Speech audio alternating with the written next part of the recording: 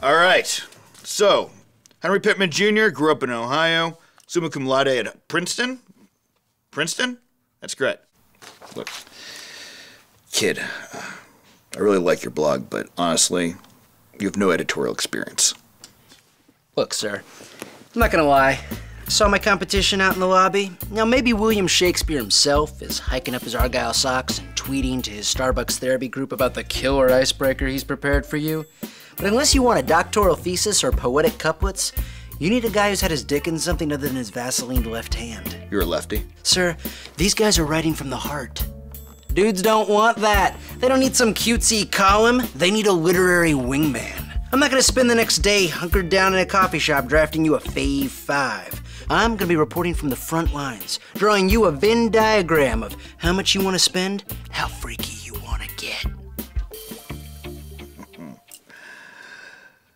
Would you fuck him? Sir. Great. You're hired. Thank you, sir. Don't thank me. Thank the whore. You put our address here. Yep.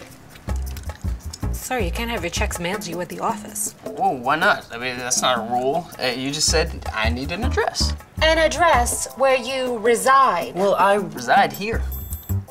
Sir, don't make this difficult. Who's being difficult? Look, I gave you an address. It's not really my fault that you keep changing the rules. Listen, Keebler, my supervisor will not allow me to process this without a valid place of residence. Now, it doesn't make a damn bit of difference to me whether you get your fancy checks or not, and they do not pay me enough to put up with this bullshit. So you can either tell me where you live, or you can turn your skinny ass around and get out of my bubble.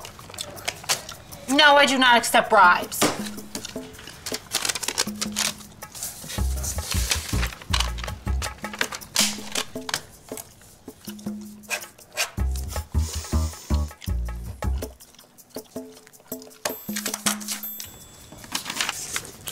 Direct deposit, Alex Selkirk. 19 Ratcliffe Road, Dayton, Ohio. I live with my parents. Ohio. I commute.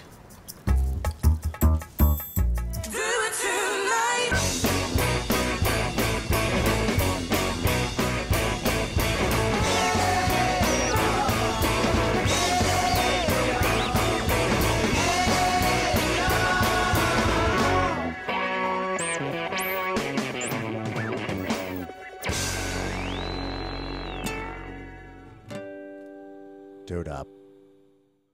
Dude up.